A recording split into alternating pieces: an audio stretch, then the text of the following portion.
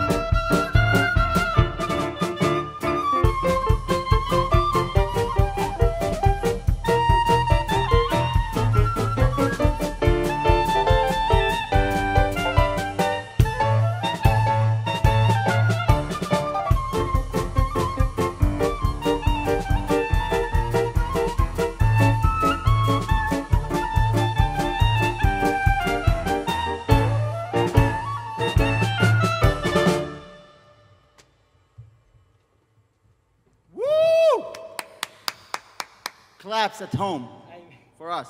L'chaim, L'chaim, a wonderful band. I'm very excited to present. I'm excited to present our keynote speaker, Rabbi Simon Jacobson. Rabbi Jacobson is a pioneering speaker, educator, and mentor to thousands. He is the author of the best-selling book, To Word a Meaningful Life, that has sold over 400,000 copies and has been translated into several languages. For over 14 years, Rabbi Jacobson, as editor-in-chief of Vada Nochas Mimim, was responsible for publishing the talks of the late Rabbi Menachem Mendel Schneerson and the Lubavitch Rebbe. Rabbi Jacobson heads the Meaningful Life Center, called a spiritual Starbucks by the New York Times, which bridges the secular and the spiritual through a wide variety of live and online programming, presenting the universal teachings of Torah as a blueprint for life to people of all backgrounds. With pleasure, Rabbi Jacobson. One of the greatest mysteries in history is the secret of Jewish survival. How did a fledgling nation, under severe oppression, not just thousands of years ago, but through the millennia, how do they not just survive, but thrive? When all other empires, literally every one, the Egyptian, the Assyrian, the Babylonian, the Greek, the Persian, the Roman, the Spanish Empire, and many more, are literally gone. How did they make it? How did the Jews flourish and grow? And today still a minority dominate headlines and continue to be such a powerful presence and influence in this world. My friends, the secret lies in three things: the Torah, students, and love.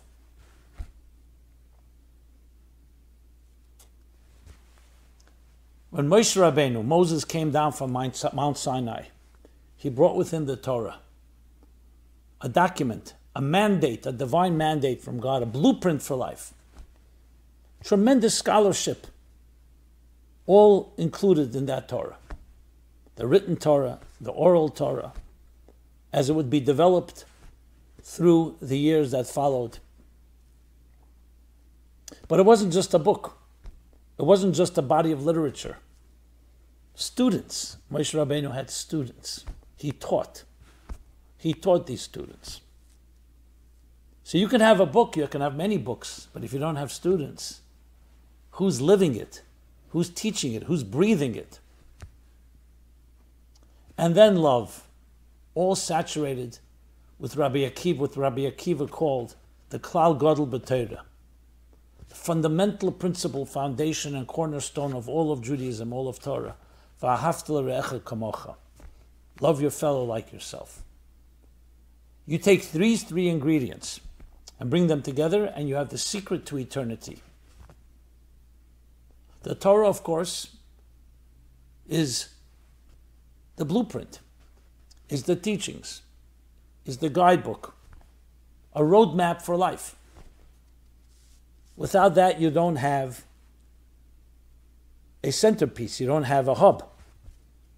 The Torah provides a framework, an infrastructure that guides us in every area of life, both on the halachic level, law, the philosophical level, the spiritual level, pshat, remez, drusad, pardes, the literal,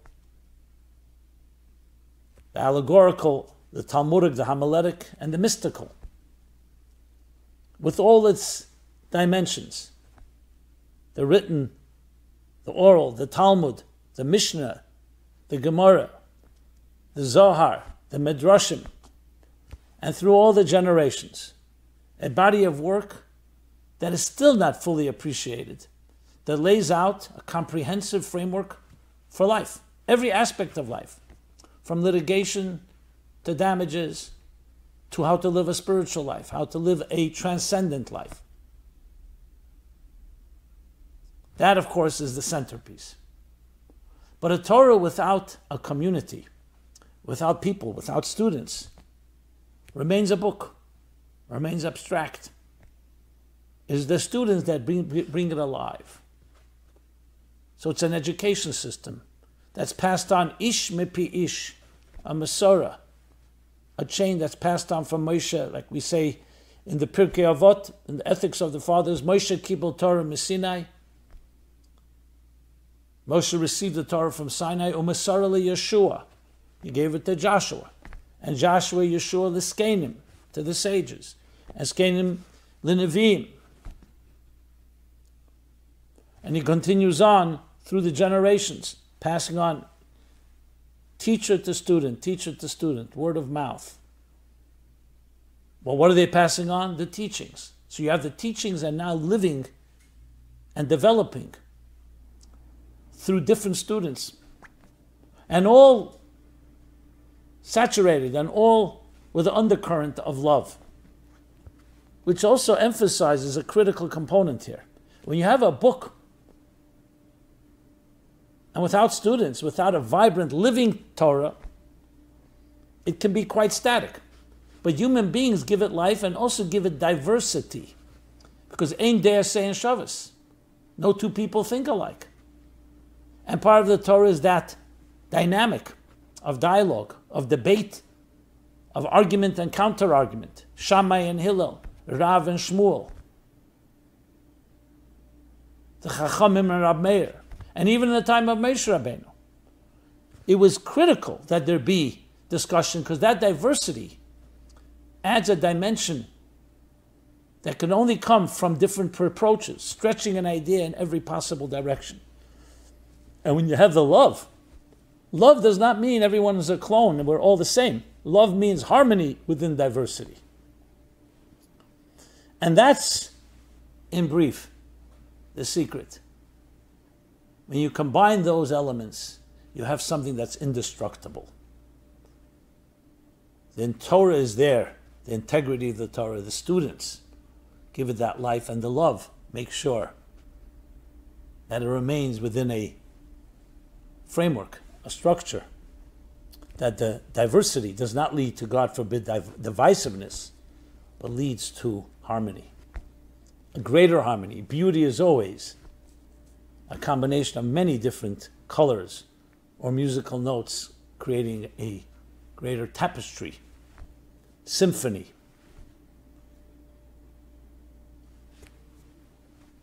We're gathered here to honor the third Yahrzeit of Rabbi Adin Steinsaltz. And I want to thank the Shalhevis learning community, the Steinsaltz Yeshiva, Steinsaltz Center, Beth Tfilah, and all those that make this event possible. And Rav Adin personified and captured all these three elements. Torah giant.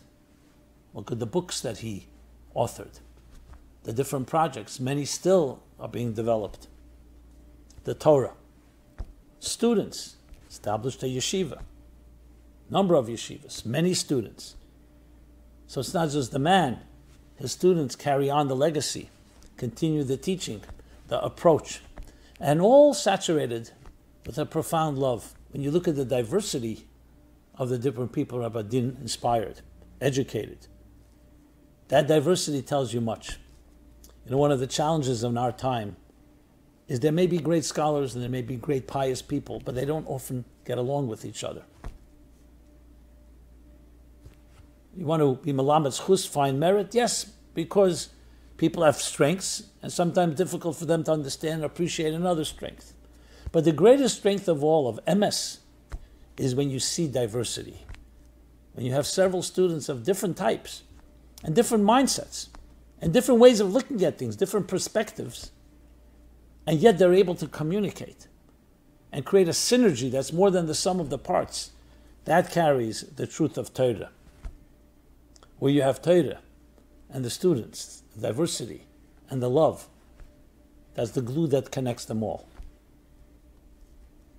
Therefore, it should be no surprise that the birthday of Rabbi Adin, the beginning of Av, in the 9 days, and his Yahrzeit, in the second half of Av, after the 15th of Av, are all in this month of Av, which is a month of paradox.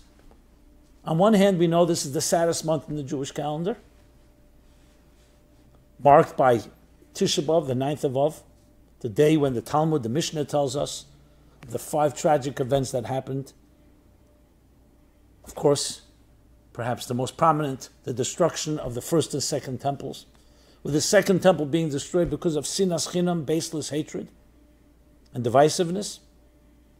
But at the same time, we're told that on the day of Tisha B'Av, the 9th of Av, Mashiach is born. That's why we say Nachim in the afternoon service.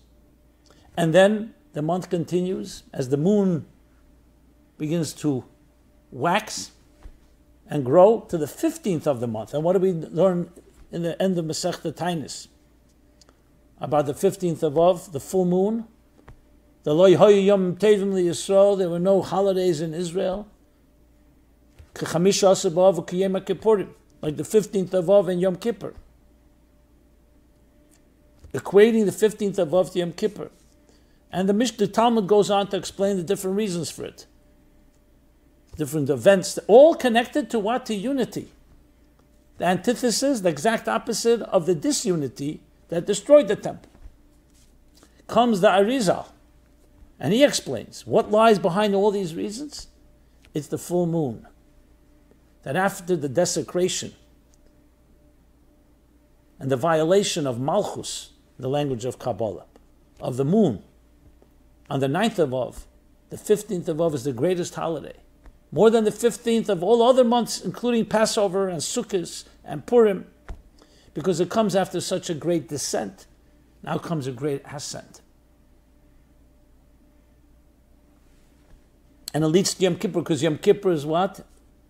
Is the repair, the atonement, the forgiveness granted to Moses, to the Jewish people, after the great sin of the golden calf. So from the darkness comes the greatest light.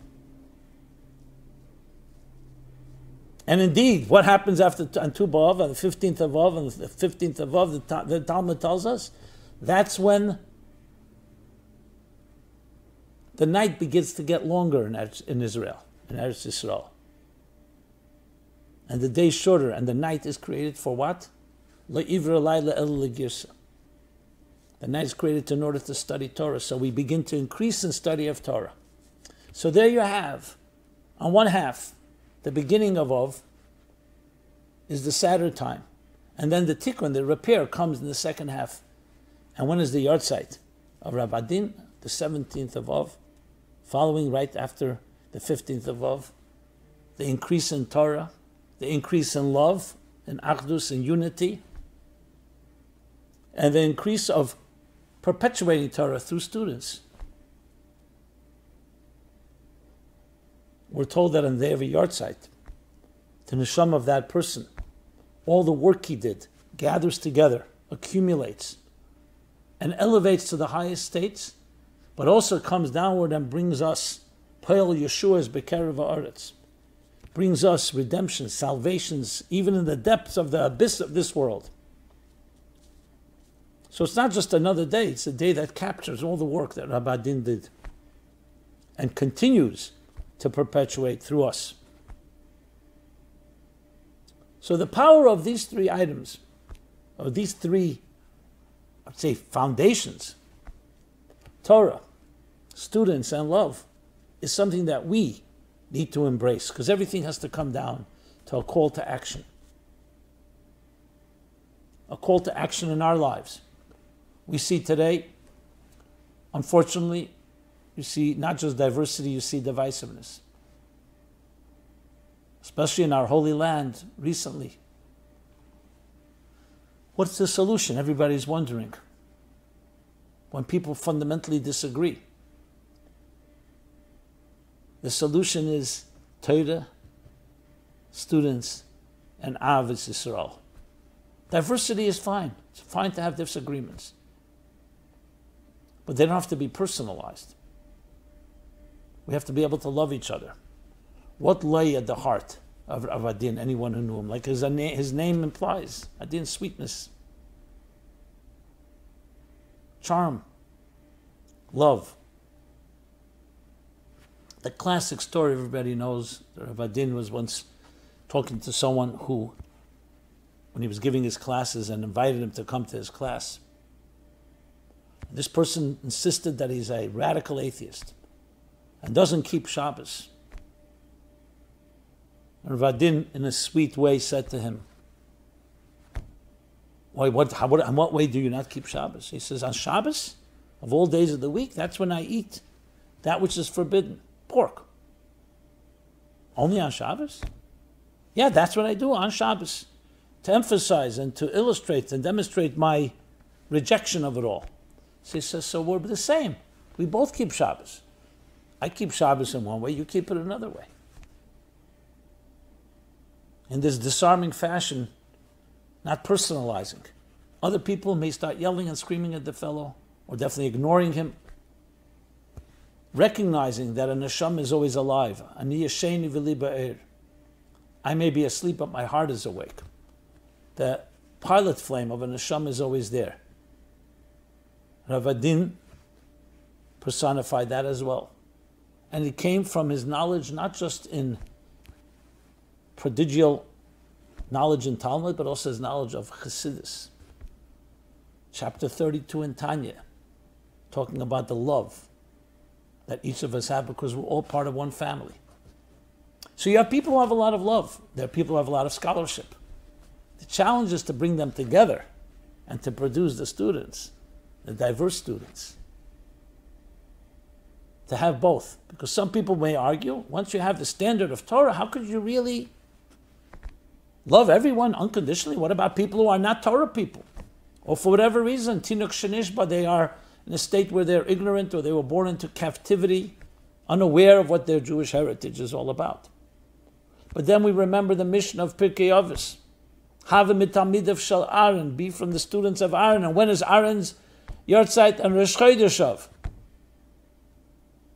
And the Rosh Chodesh of Magdim Refuah Lamaka, right when the 9 days begin. And what does it say? Mitamidav shel Aaron, Oyev Shalom v'Reidav Shalom, love peace and pursue it. And peace means much more than just the absence of war. Shalom means complete wholesomeness. And he says, Oyev esabriyas u'makarvon l'teira.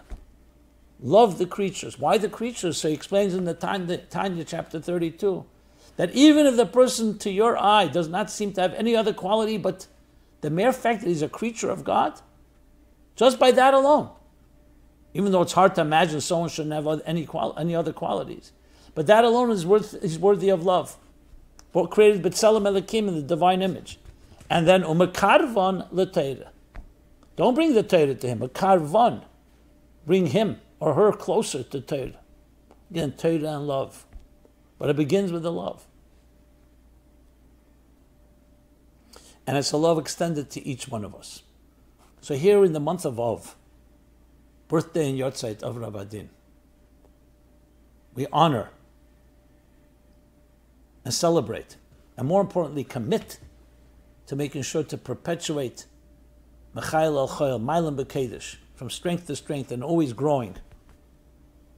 Perpetuation of Torah that speaks to every individual. The producing of students, making sure it's perpetuated through students, not just remains a book without legs and arms and mouthpiece and mind and heart, that makes it living in the vibrant structure of teacher-student, student-student, and all filled with Avos Yisrael, V'ahavta Recha Kamecha, which, in direct contrast to that which destroyed the temple, that was destroyed and severed the connection between heaven and earth, between the divine and existence. Our love, Barchenu Avinu Kolanu Ke'echad. God blesses us when we're one, when a father sees his children.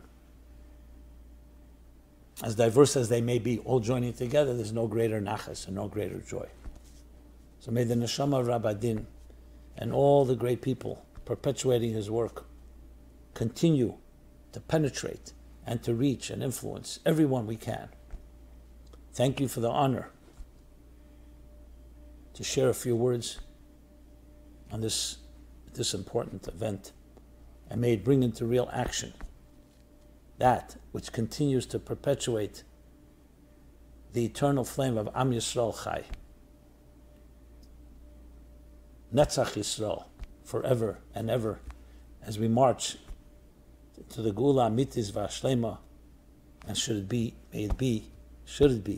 in this month of Av, even before we get to Elul. Thank you so much. Baruchim to you, may you be blessed, all in good health. And as I said, we should march into the Geula Amitis V'Ashlema. Kol Tov, thank you.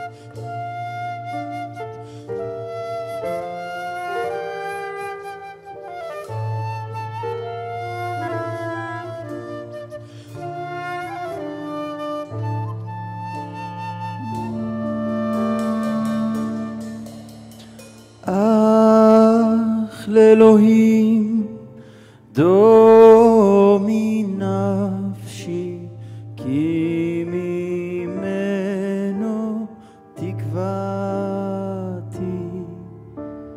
אך הוא צורי וישועתי משגבי לא אמות da-da-da-da, ma-ma, ma-ma, ay-ay-ya, ma-ma, ma-ma, ma, ay-ya-da, ay-ya-da, da-da-da-da, ma-ma, ma-ma, ah-la-la, ay-ya-ya-la.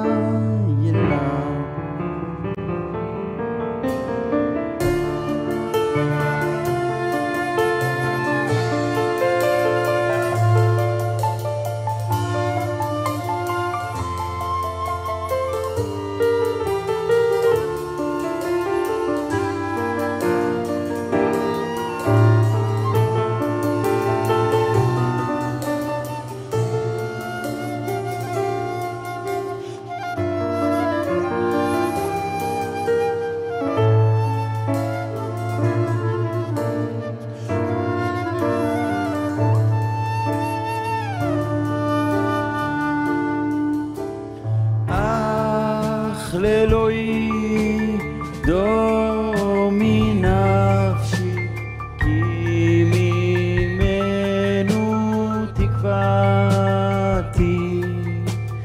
אך הוא צורי וישועתי משגבי לא אמור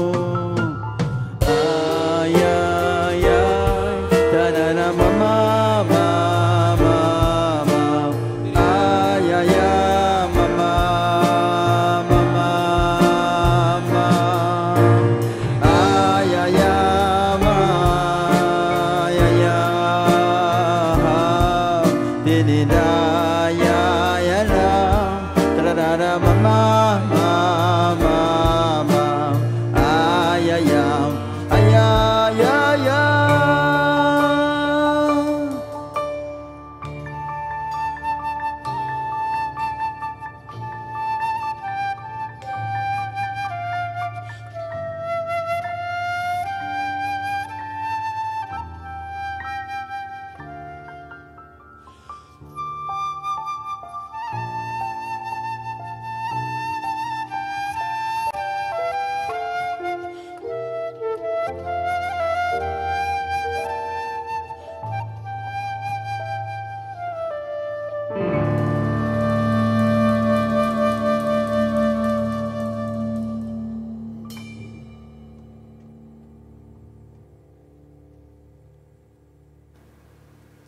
L'chaim, l'chaim.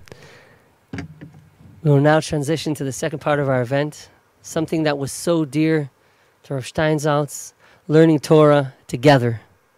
I'm happy to introduce 4 of Rabbi Steinsaltz's very close students as we join them in learning a piece of the Talmud that addresses our theme. There is no aspect of Judaism that presents this concept of seeking wisdom through diversity more than our Talmud. The Talmud is rich in endless discussions, disagreements, and disputes in the goal of seeking and exploring God's wisdom. We're excited to learn the source from the brand new portal of the Steinsaltz Center. We welcome you all to enjoy the many resources from the portal and the link we have attached. Joining us today in our learning session are Rabbi Menachem Even Yisrael, son of Rav Steinsaltz. Rabbi Even Yisrael is the CEO of the Steinsaltz Center, which serves as the umbrella organization for all Steinsaltz functions. The Steinsaltz Center continues to be fully active with many new learning initiatives, including the Steinsaltz Library Portal. Mr. Arthur Kurzweil, a student of Rav Steinsaltz for many years. Arthur is an author, educator, editor, writer, publisher, and illusionist, and we are happy to have him with us. Rabbi Pini Alush. Rabbi Alush, a longtime student of Rav Steinsaltz, is the rabbi and founder of the Beth Tefillah Synagogue in Scottsdale, Arizona, and the founder of the Nishmat Adin High School in Arizona. Rabbi Michael Falk. Rabbi Falk is Rosh Yeshiva of the Steinsaltz Yeshiva and will be guiding us in this learning session. Finally, at the end of the session, we have the privilege and the honor to sum it all up with words about the same topic from Rav Steinsaltz himself in a wonderful video. Rabbi Falk, please.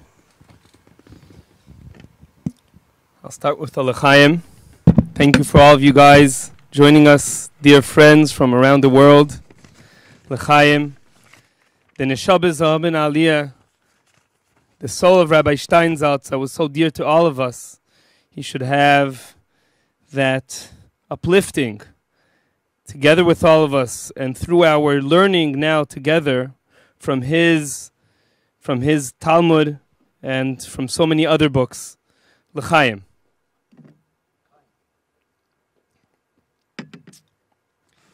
The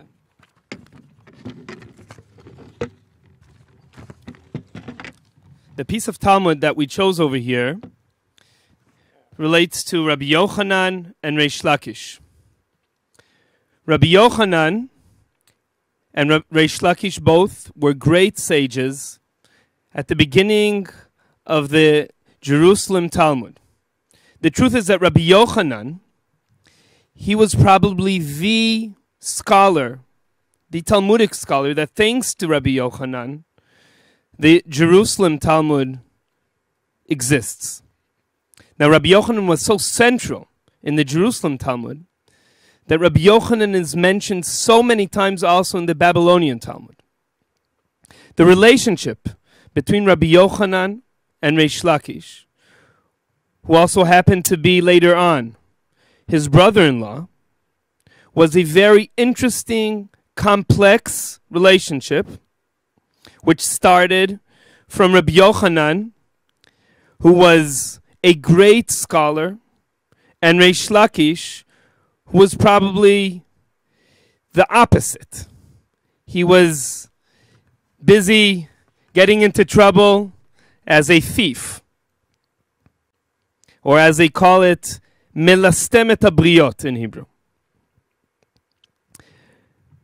Rabbi Yochanan, who met Reish Lakish in one of those exciting moments, tells him, your strength is so amazing, you can use that strength for Torah, for studying.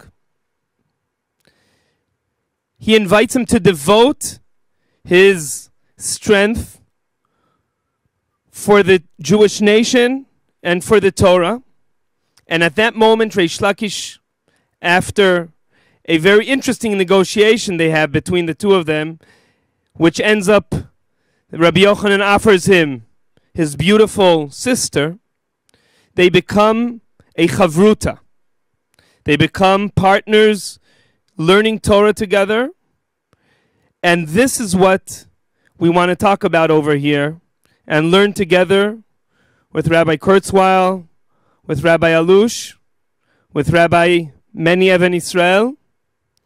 I will quickly go through this short piece of Talmud and then ask from you three to give your own insights, own comments, and I hope that you don't agree. And I hope we'll see here an interesting argument between the three of you. So I will start from the Steinsaltz edition that you all can see on the Zoom attached.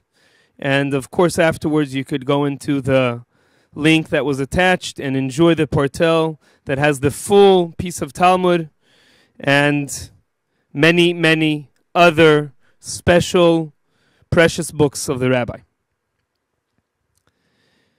Nach nafshei de Rabbi Shimon ben Lakish.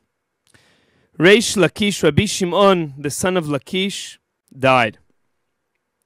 Rabbi Yochanan, who was his very, very close chavruta, partner in learning, was sorely pained over losing him. The rabbi said, who will go to calm Rabbi Yochanan's mind and comfort him over his loss? Ve'ava kamitzta'er Rabbi Yochanan batrei tuva. Amru Rabbanan man leizi litvei leda'ate. The rabbis come up with a great idea. Nezil Rabbi Elazar ben Pedat de mechadedin shmatete. Rabbi Elazar ben Pedat was a very close student of Rabbi Yochanan and a tremendous scholar of his own.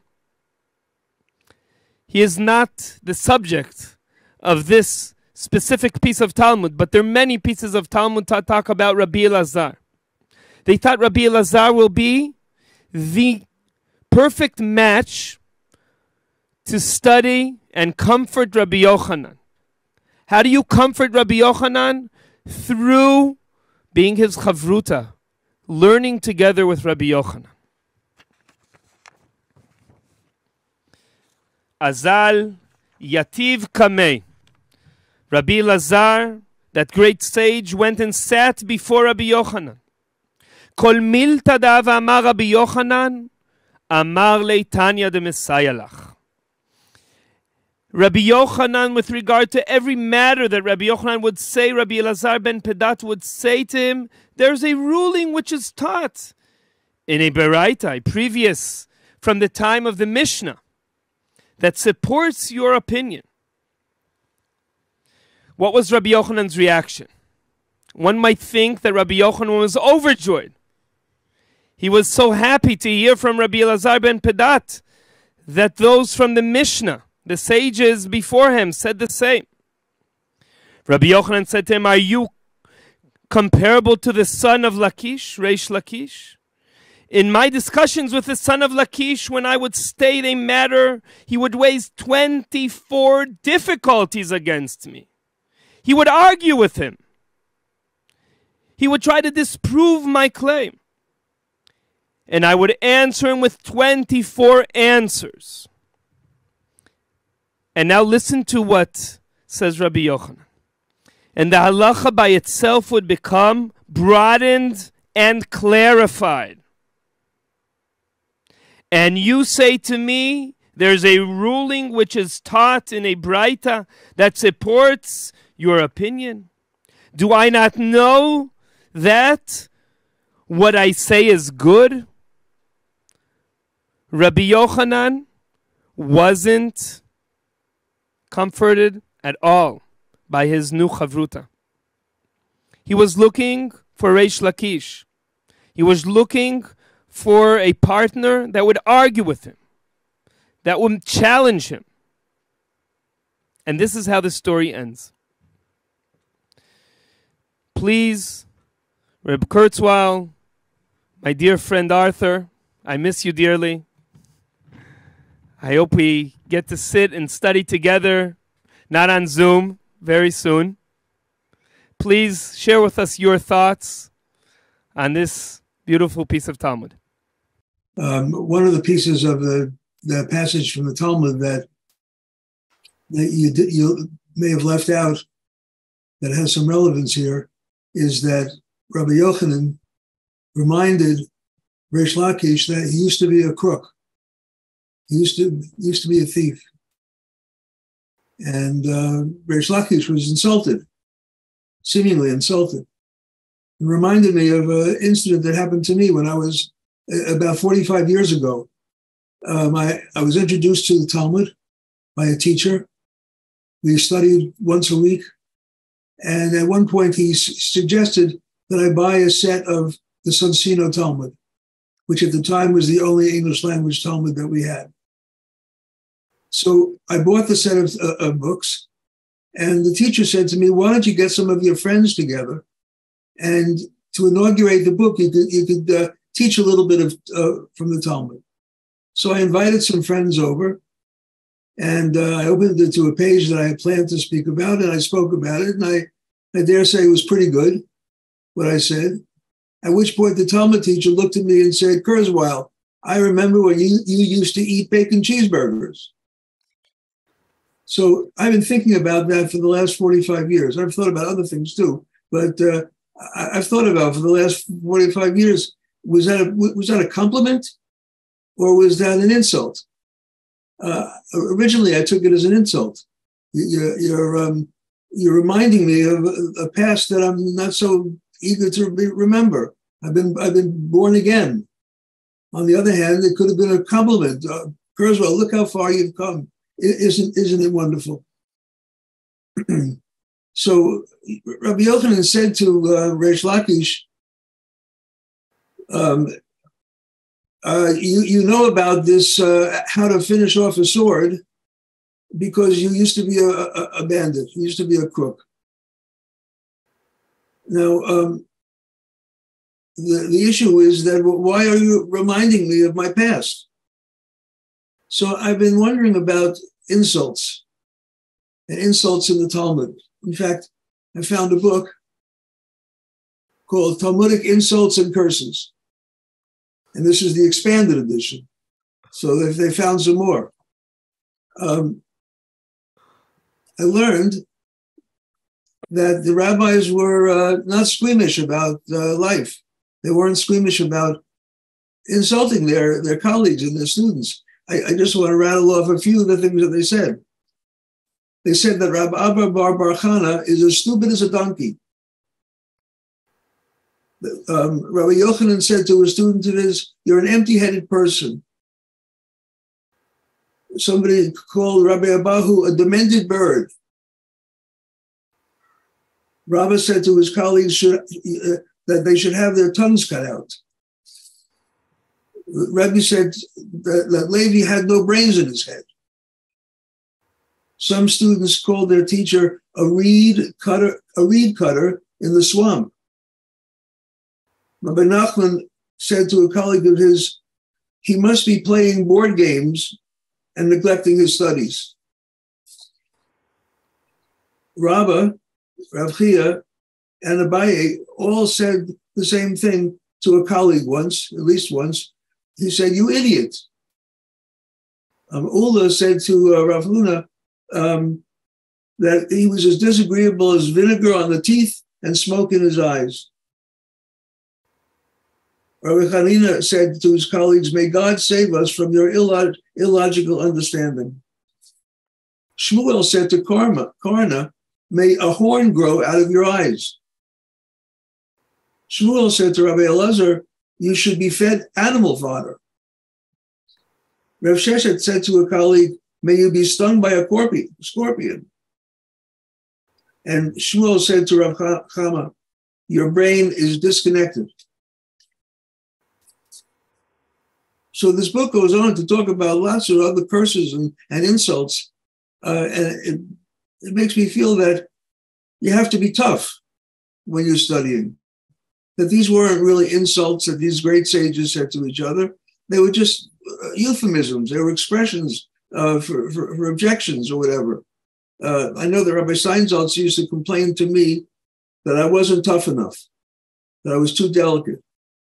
And obviously, I wouldn't fit into this group of sages who seem to be very relaxed about giving these insults to people.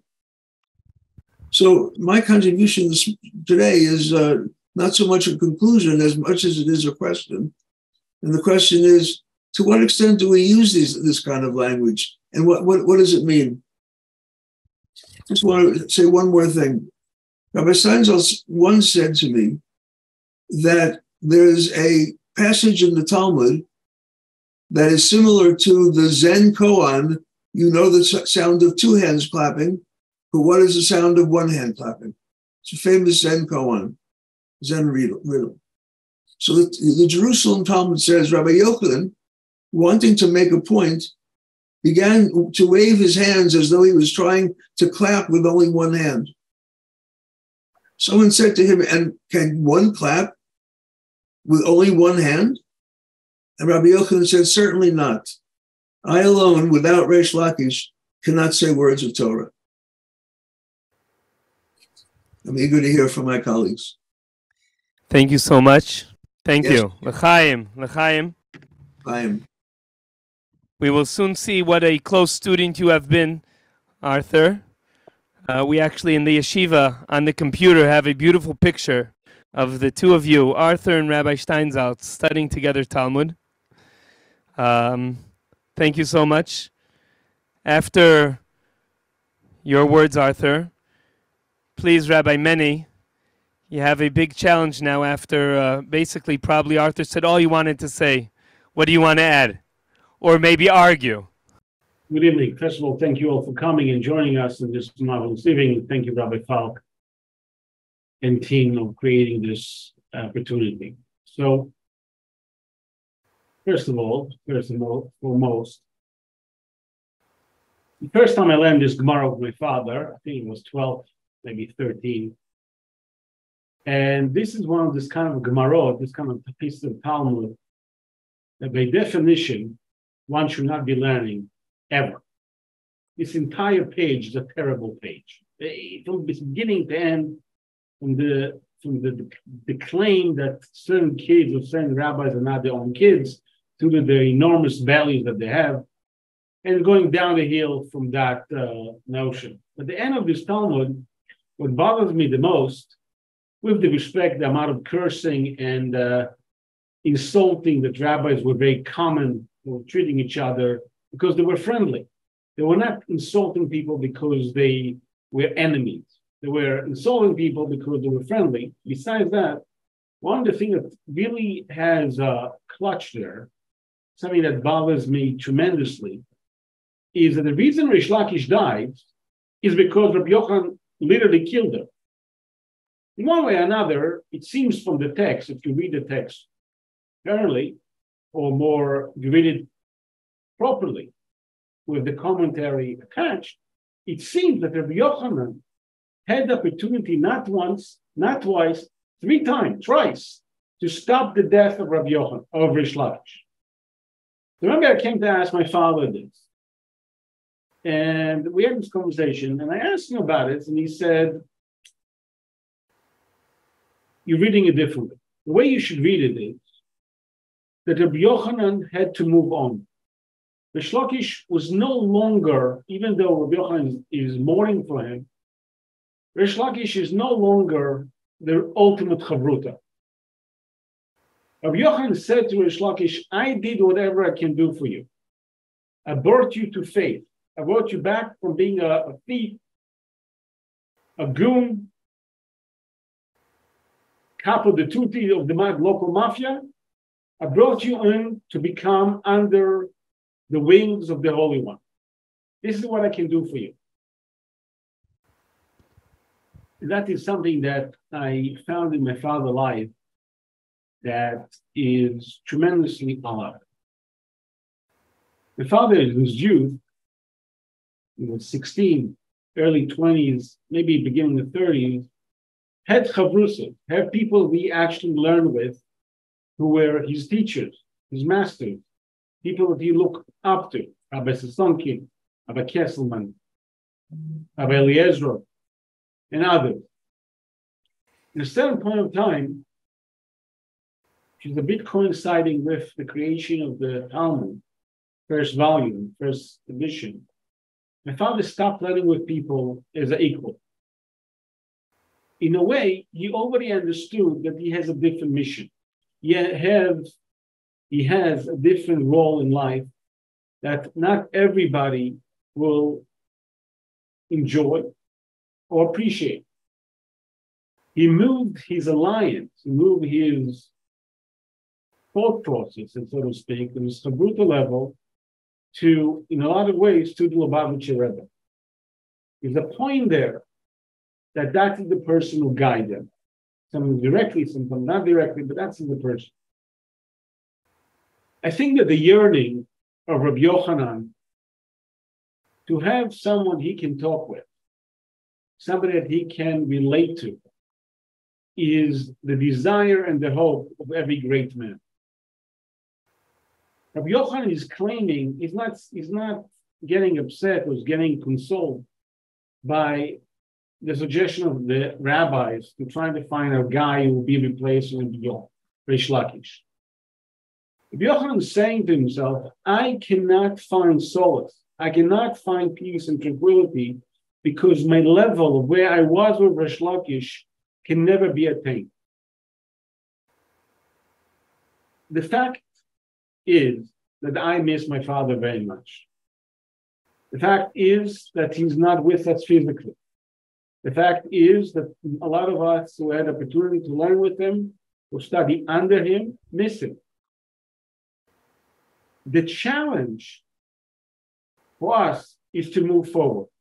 Challenge for us is to find the right method to bring his words and not just keep them on the shelf or now online, but really keep them moving ahead with them.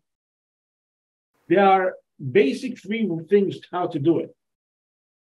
One is a person has to learn by himself. He cannot keep the book or the website closed. A person has to learn. Two, a person has to teach. A person has to get out of his way and find opportunity to teach other people. That's part of what we see from Rabbi Yochanan. The conversation between Rabbi Yochanan and Reish Lakish created a learning opportunity, a learning vision, a learning concept. Also Rabbi Yochanan himself, even though he was the master, Reish Lakish was the student, by learning together, he increased his own learning, he increased his own knowledge. And by that, he moved forward. That's a challenge. Take the materials, Rabbi Steinsaltz, on the plethora that we have of them, take them, learn them, teach them. The most important thing, and I think that is what was meant to do with all this tremendous work. My father tried to create a teacher on everybody's pocket. That was the main purpose of doing the Talmud. That was the main purpose of doing the Bible. The idea is to bring it forward. How one does it, that's really up to you. I have my mission. My father was very clear to me what was my mission, and I will keep doing it on. Our goal is to find this way. How word is that even if somebody come and tell you, I have somebody who's almost as good, as clear, as illuminary as Rabbi Steinsaltz. You have to look at him like Rabbi Yochanan looked at the new replacement of Reish Lakish. Say it's good, but I can do better. So that hope of moving forward constantly and making my father, the rabbi message alive and kicking, sometimes insulting. L'chaim, l'chaim. L'chaim. Thank you, Rabbi Meni. L'chaim. Rabbi Alush, please add your own insights on this piece of Talmud. Rabbi Yochanan, Reish Lakish, please join us. Well, it's a pleasure being here. And Shakoach, Rabbi Michal, Rabbi Ariel, and everyone involved for putting this together. As someone who was born in France, I have to also commend you for the upgrade on the L'chaim. I see you saying L'chaim on wine instead of some cheap vodka. Shakoach. L'chaim, l'chaim. L'chaim, l'chaim. As Arthur did also, I do want to relate not just to the end of that discussion in the Talmud, but also, and most importantly, to the beginning of it. And I do think that both the beginning and the end are interconnected in ways that may be overlooked. But the relationship between Rabbi Yochanan and Reish Lakish, as that beginning of the passage says, is an interesting one. It's not just an interesting one because of the complexity of the relationship, but because of the way it began. How did it begin? Rabbi Yochanan was swimming in the Jordan River, right? That's that part of the Talmud, just a few verses before what you were showing.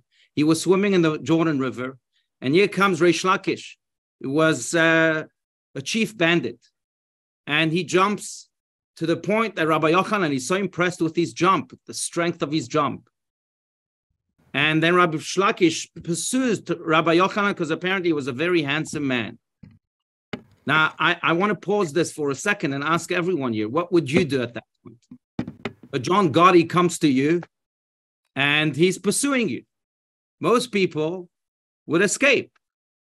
No one would very few people would dare even engage in a conversation with the chief bandit of the time. And if you do have to engage in a conversation, it will be a very polite one in which you try to, again, find favor in the eyes of the chief bandit. But instead, what does Rabbi Yochanan himself do? He says to him so blatantly, your strength, Reish Lakish, should be channeled towards Torah. If you channel your strength towards studying Torah, you'll be a great scholar. And Reish Lakish then says, well, what am I going to get in return? Or as they put it today, what's in it for me? And Rabbi Yochanan says, you see how handsome I am? Well, I have a sister who's even more beautiful than I am. I may convince her to become your wife if you do so. Reish Lakish is convinced, and that's how he becomes his student. Now, towards the end of his life, after Reish Lakish, towards the very end of that passage, after Reish Lakish passes on, then Rabbi Yochanan bemoans the fact, as we just read, right, that no one is as questioning as Reish Lakish was, and apparently he also is unconsolable. What's the connection between the end and the beginning? The connection is that Rabbi Yochanan was a man who, like Rabbi Steinsaltz, did not see bodies. He saw souls. He did not see chief bandits. He saw their infinite potential. And he immediately, without hesitance, even though he was speaking to a chief bandit, aims to ignite that soul, that potential. And he did so successfully. Reish Lakish could have remained the chief bandit the rest of his life, but because of Rabbi Yochanan's vision and because of his courage to ignite that soul, Reish Lakish's life was transformed, and thereby his students' lives were transformed, and dare I say a whole generation was transformed. But that is exactly what we see towards the conclusion of that passage too. Rabbi Yochanan is bemoaning the fact that no one is questioning like Reish Lakish was questioning, because in other words, he's telling his students, why aren't you actualizing your full potential? You have so much to offer. You have so much to grow into. You have so much to challenge. You have so much to say that will make me, as your teacher, Rabbi Yochanan, grow. And yet you're staying quiet. Where is that soul? That's what's shouting from those concluding verses. And again, I think that's really what Rabbi Steinsaltz taught us all. Not to just be or judge a book by its cover, as they say, or to be satisfied with the externalities of this world, but rather to continually dig deep and deep and deep so that we can uncover the tremendous potential and the divine soul indeed that there is in everyone and in everything. You know, I'm reminded of the words of Chief Rabbi Lord Jonathan Sachs of blessed memory at Rabbi Steinsaltz's 80th birthday. If you recall his speech, I had the immense privilege of being there, and thank you for that, Rabbi Many. But one of the things Rabbi Sachs shared about Rabbi Steinsaltz is that he had asked him, after the fall of the Iron Curtain in 1991, if there is one book that Rabbi Steinsaltz would recommend that all Soviet Jews should read.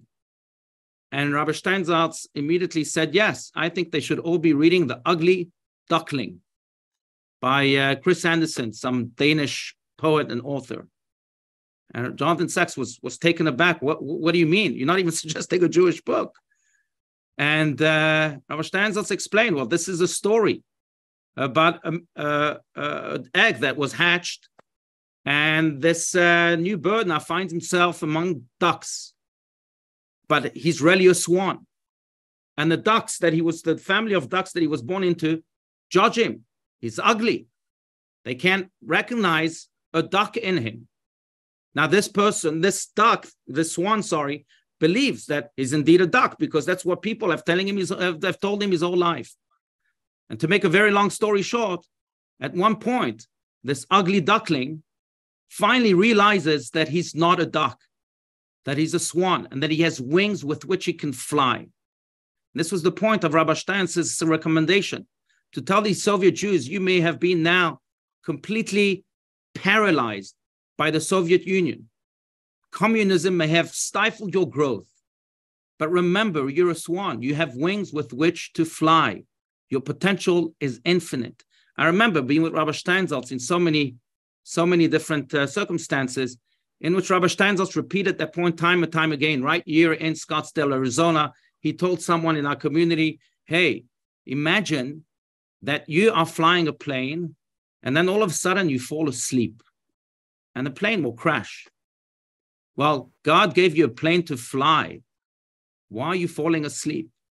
In another instance, and I can go on and on. I know you told me to speak for only 3 and 4 minutes, Rabbi Michal. But, Rabbi Kurzweil and Rabbi Meni and Rabbi Michal spoke for a few more. So I'm going to borrow some L'chaim, Rabbi Alush. But in another instance, I was going to say, I remember Rabbi Steinsaltz telling me that he believes that every Jew should have 2 bodyguards. Every Jew should have 2 bodyguards walking with him everywhere. I said, why? He said, 1 bodyguard to make sure that they don't trample and destroy everything. That's number 1. Number 2, so that they can remind them and whisper in their ears that they were born to be great. And that's really what Rabbi Steinsaltz saw in people, saw in things altogether. That I think had become his life calling, his life mission, to turn what others may define as mediocre into what they really were, which means great things. And that's what he wanted to make of each and every one of us. We can't just settle for less.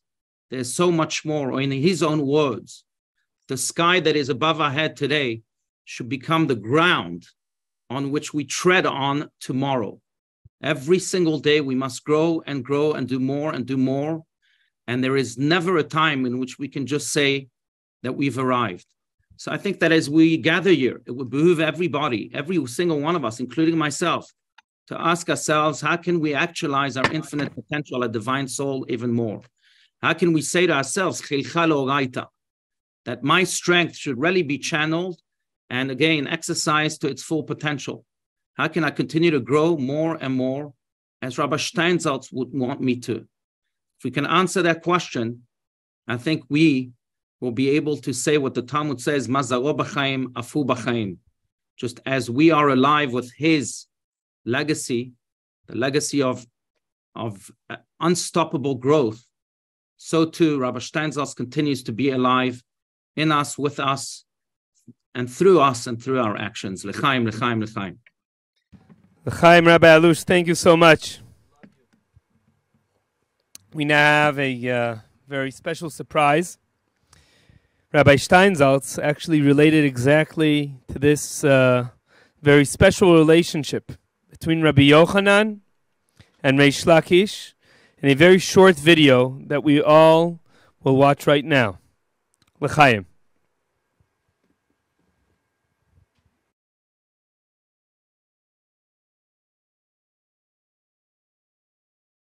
You can have people doing things.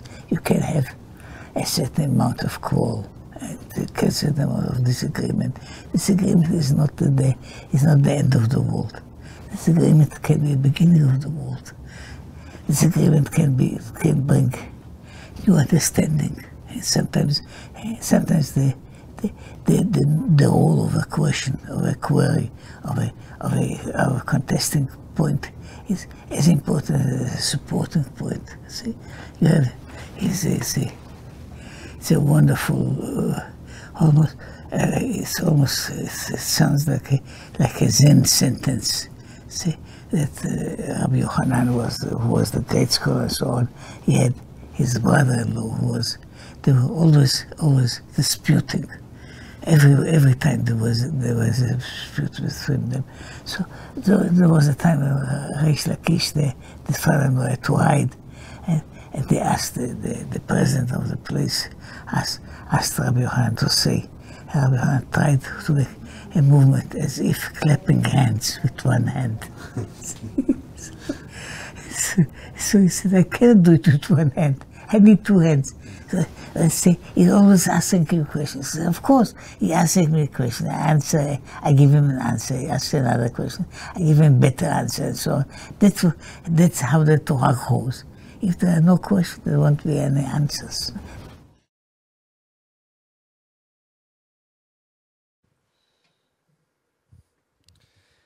L'chaim, everybody, again. Thank you so much.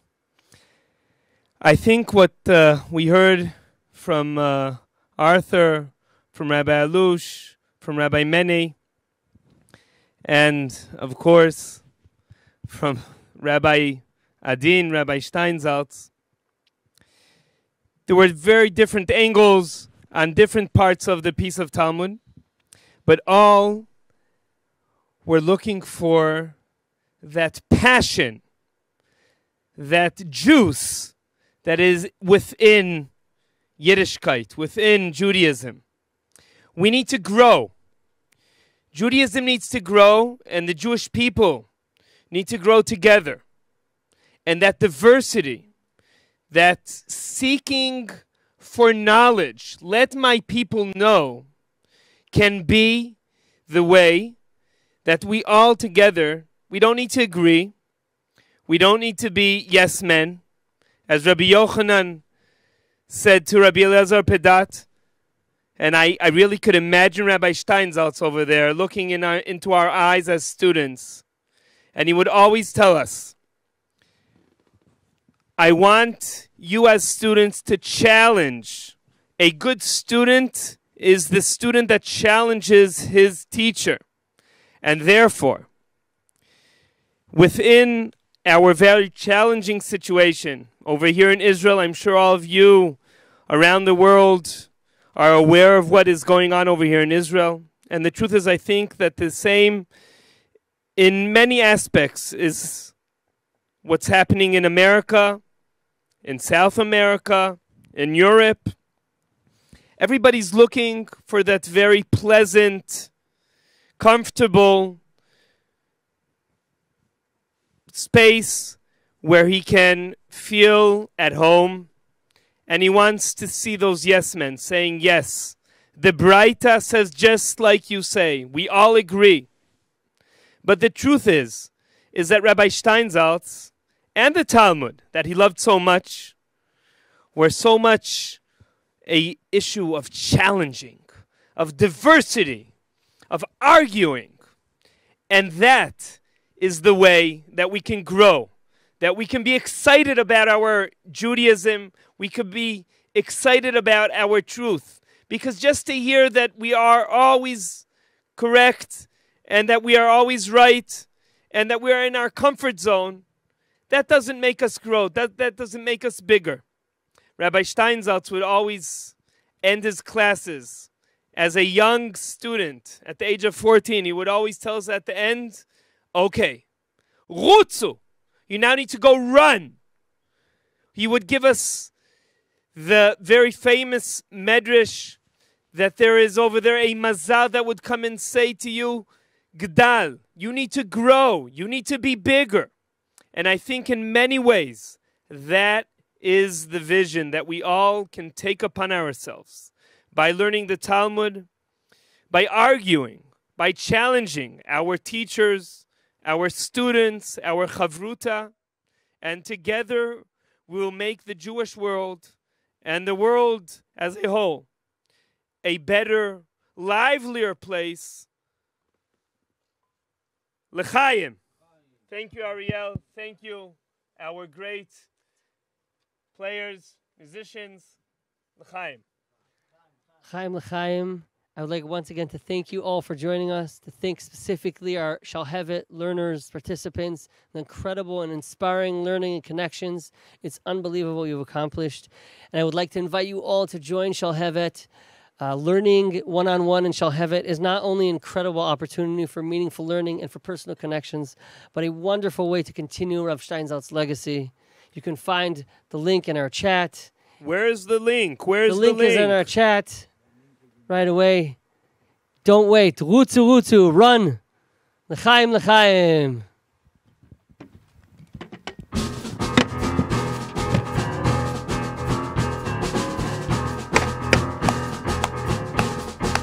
לא שם את הלינק. שים את הלינק.